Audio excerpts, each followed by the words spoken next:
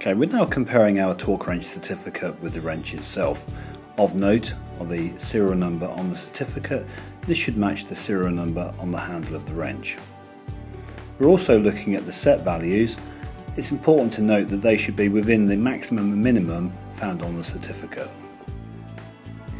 So we're inspecting our torque wrench now for signs of previous damage, especially if you're sharing your torque wrenches with others who may not be as careful as you. As with any bolting procedure, it's important to follow the manufacturer's specifications, in this case 140 Newton meters. We're now going to unlock our wrench. We've obtained the torque figure previously from the manual, which is 140 Newton meters. We're going to wind up towards that value, always coming from the lesser value to the higher value. Once we've obtained that value, we're going to lock our wrench to prevent any unnecessary slippage during use.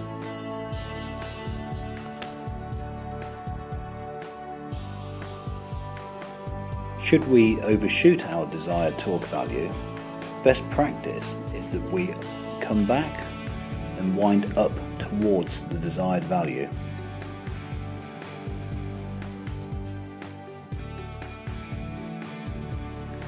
Checking your ratchet to make sure you've got the correct orientation.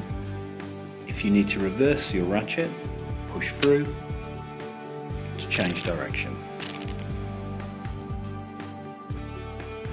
So we're now in a position to select the appropriate adapter for the job we're about to start. Let's take that to our wheel. Now at this point, it's important to consider where we're going to place our hands. We don't want to be here, and we don't want to be here. Work on the centre of the handle, pressing down firmly. The distinctive click you've just heard indicates the wrench has hit the desired torque setting.